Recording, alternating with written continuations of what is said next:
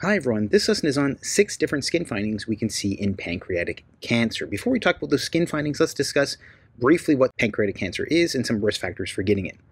So pancreatic cancer is a cancer of the pancreas, and the pancreas is a digestive and endocrine organ with a variety of functions. So it not only produces endocrine hormones like insulin, but it also produces exocrine or digestive enzymes that help us digest our food. Risk factors for getting pancreatic cancer include the following: tobacco smoking, chronic pancreatitis, so having chronic inflammation of the pancreas can increase our risk for pancreatic cancer.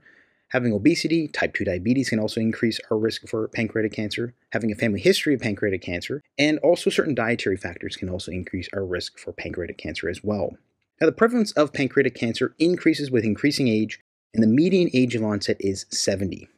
And this is an important cancer to know about and to detect early because it has a poor prognosis. Now, a lot of times it's going to be found quite late, and certain signs and symptoms that patients can experience include back pain, abdominal pain can also occur as well, and also jaundice. And sometimes it can be what we call painless jaundice, where the patient has yellowing of the skin and the whites of the eyes, and there's no other symptoms. There's no pain associated with it. So that can also be a finding of pancreatic cancer. Now let's discuss some of the signs and symptoms that we can see on the skin in pancreatic cancer. So one of them is pruritus, which is an itching sensation. So there can be generalized itching, so itching all around the body. And this itching is going to be progressive, meaning that it's going to worsen over time. It can be very intense, in fact, and especially as it progresses. And this pruritus can occur in pancreatic cancer prior to the jaundice.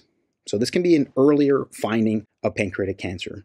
And this pruritus is going to be due to accumulation of bile salts. Now, why do we have an accumulation of bile salts in pancreatic cancer? So if you look at this image here, here's the pancreas, we have the gallbladder, and then we have the common bile duct that is draining bile and bile salts into the duodenum, which is the first part of the small intestine.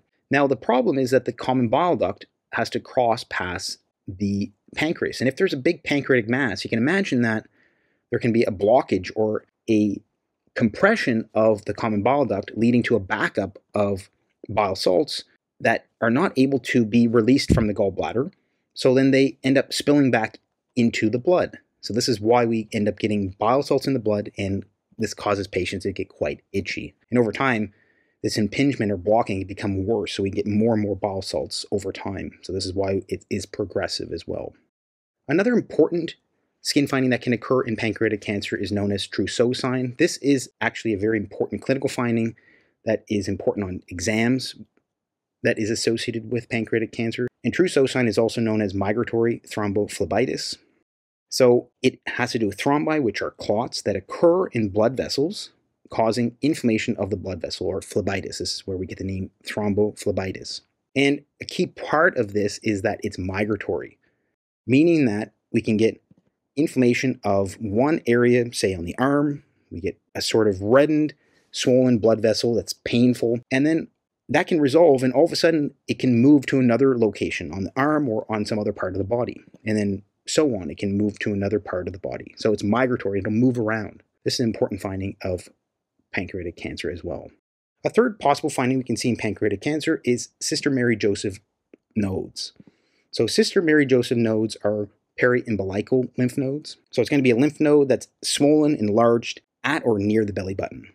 And the reason is because this particular lymph node drains the abdomen in the pelvis, and it can become enlarged and prominent in pancreatic cancer and other types of cancer as well, including stomach cancer. And it is indicative of more advanced disease. So as the cancer in the pancreas spreads, it enters into the peritoneum. We can end up getting drainage from the peritoneum toward that particular periumbilical lymph node, and we can get a swelling or an enlargement of that lymph node, which is called a Sister Mary Joseph node. This can also be another finding in pancreatic cancer. Another possible finding we can see in pancreatic cancer is pancreatic panniculitis. So pancreatic panniculitis is inflammation of subcutaneous tissue. So it's going to be inflammation of subcutaneous fat. So what we're going to find here is that we can see tender nodules on lower extremities. So that's going to be where we're going to see these most commonly occurring. It can occur in other pancreatic diseases, and it's quite rare in pancreatic cancer, but it can occur. Now, males are more likely to be affected than females, so males are more likely to have this particular finding than 4 males for every 1 female.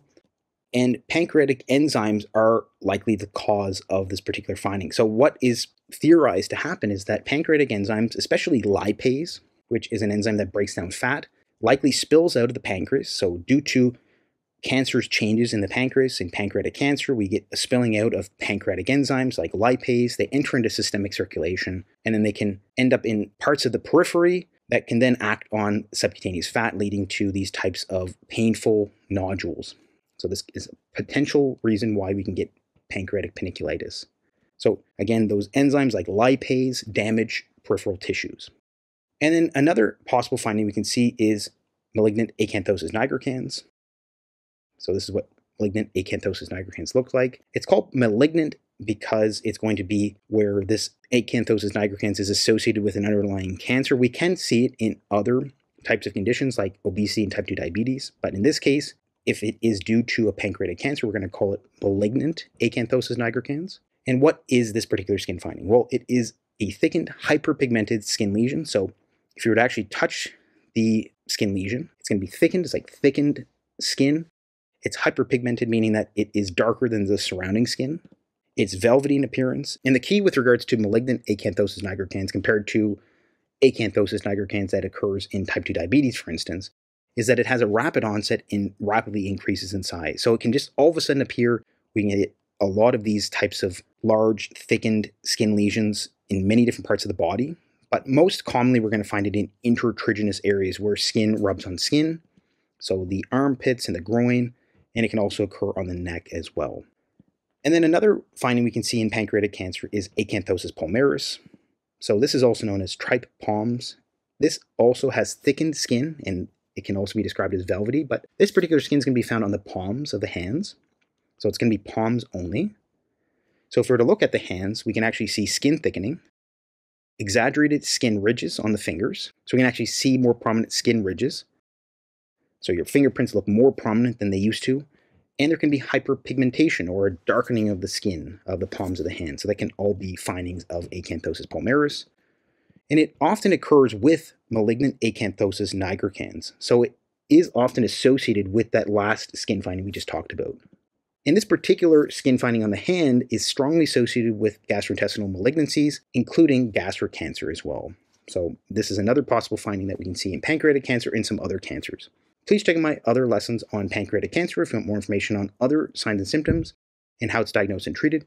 Please consider joining as a member for members-only content. If you haven't already, please like and subscribe for more lessons like this one. And as always, thanks so much for watching, and hope to see you again soon.